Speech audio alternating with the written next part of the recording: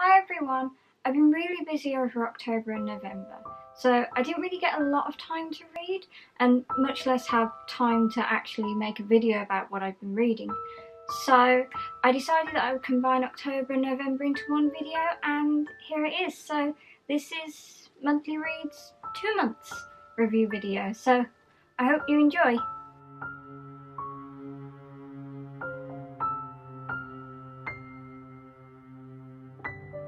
So the first book that I read in October was Rebecca.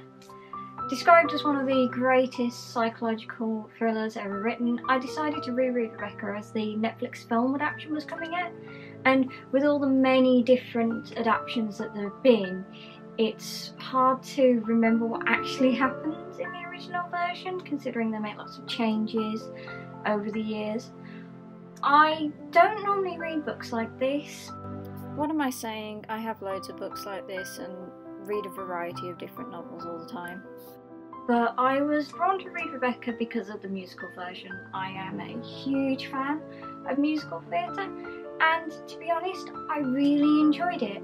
I enjoyed it the first time, and I feel like it really did improve on a second read. I was able to understand the characters in different ways because I myself have matured from the last time I read it, so, you know, even though this book was written in the 1930s, the themes and ideas expressed throughout the book really have allowed it to age very well, so, you know, in that respect it's good. Each character creates the suspense in the novel in their own unique way. What I was trying to say here is that each of the characters plays their own part in this story, and the events that happen are unexpected due to that, and this pushes you towards the uncomfortable conclusion at the end of the novel.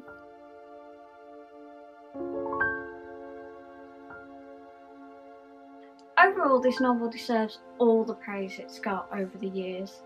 It definitely is a very enduring story that I feel a lot of people connect with, and you know, the many adaptations that there have been of it speak for its endurance. So yeah, definitely a book that leaves you feeling, it gives you a bit of a creepy feeling, but it's a good read. So yeah, read this. Okay, so it's October, it's Halloween. I read Rebecca. So yeah, psychological thriller, gothic things. I just had to continue it, didn't I, and read Frankenstein. It's been quite a while since I actually first read this for the first time, and like a lot of people, when I started to read it, it really wasn't what I expected, because with all the different gothic horror movies and series over the years that portrayed Frankenstein and his monster in their own way, that are completely different to the book, then it really does change your opinion. If you watched any of my other monthly read videos, you'll know that I previously read the major works of Byron, and I'm a huge fan of Byron. And of course, Shelley was a part of his group of friends, and it was supposedly at his villa that she actually began to write Frankenstein with a little bit of help from him. So, you know, it's that style that I really enjoy. It's quite an unusually paced novel. It's collections of letters, and then the rest of the book is told from Frankenstein telling his story. But he doesn't really focus a lot on his creating the monster, which is not something you would expect after seeing all the other versions of Frankenstein. You'd think it was like all him creating the monster. It isn't really. It's about the responsibility that he has to take for the monster after he has created it, and it creates this wonderful story about morals and sort of where science is going, and whether humans should just meddle for the sake of meddle, or whether they need to actually take responsibility for their meddling. So, you know, in that respect, it's a really exciting novel to read, but it isn't for everybody. Its writing is quite old-fashioned, and it can get bogged down on things that some people might not enjoy. But if you do like classic literature, then this is a must read, and definitely something that I think should really be on everybody's Halloween reading list if they like classic stuff. So yeah, definitely a good one. And it's quite short as well, so it doesn't take a long time to read. I sort of started reading it and then had loads of things happening, so I had to put it down again. So I kind of got a little bit forgetful at where I was, and I was like, oh, what's happening now? Oh yeah, and then carried on at quite a pace with it. So yeah, really great short read for anybody. I have this beautiful little copy, which is a Barnes & Noble Leatherbound Classic Edition.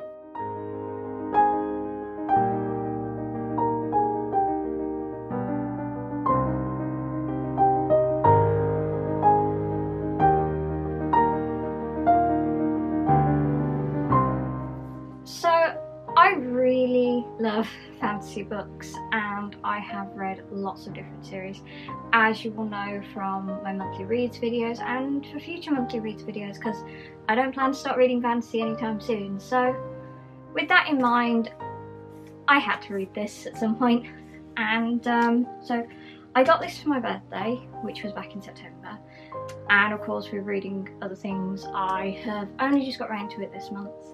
One of my favourite things about fantasy is world building, and that's exactly what this is. It's just a world building companion for Game of Thrones. If you've read Game of Thrones, then you kind of need to read this. I mean, it's not that majorly important, but if you really enjoy the world of Game of Thrones, then definitely read this. I know George R. R. Martin isn't known as being one of the world's best world builders, but this is quite fun. It's blood and betrayal, and sometimes you just need a bit of that. And, you know, yes, you can guess, if you know history quite well and you know Game of Thrones, what's going to happen next. So I wouldn't say this is like, you know, the kind of book that you would read if you wanted to sort of keep having guesses and mysteries, because you know the end game of it. But it is a great read, and it is really fun, all the little intrigues and learning how certain people played a more important part than you initially thought. So for that, it's really great. Unlike Game of Thrones, this is written like a history book, although it does keep that typical pace that Martin does have, you know, so you're not going to get bogged down like you would if you were actually reading a history book, so that's quite a good thing. The only problem I did have with this book is it has a family tree in the back, but I still got lost at who some of the characters were, and I was just like, oh, who are you? I know this person, are you related to them, or are you on their side or their side? And because some of them Targaryens had very similar names, and that just got a little bit confusing sometimes, but it doesn't really spoil from reading the book. You just carry on and then suddenly it clicks, oh, that's who they are. But other than that, I really enjoyed it. Definitely a must for Game of Thrones fans. And also, this edition is illustrated and has some very lovely illustrations in it. So yeah, definitely read this.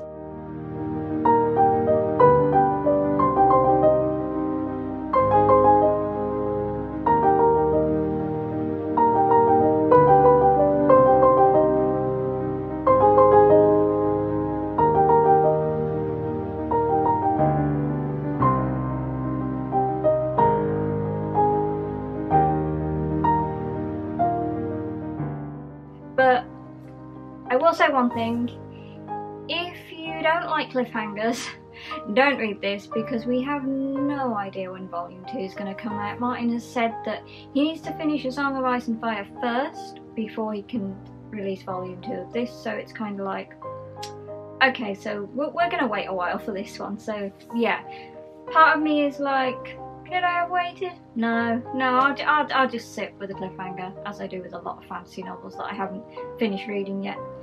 So, these were all the books I read, and quite frankly, I really enjoyed all of them. It was, you know, fun to read these books over the last 2 months, and I will hopefully be back up to my normal speed of reading now that Christmas is coming and the new year and everything. So yeah, if you enjoyed these books as well, then please let me know in the comments, and as always, please like and subscribe, and thank you so much for watching. Bye!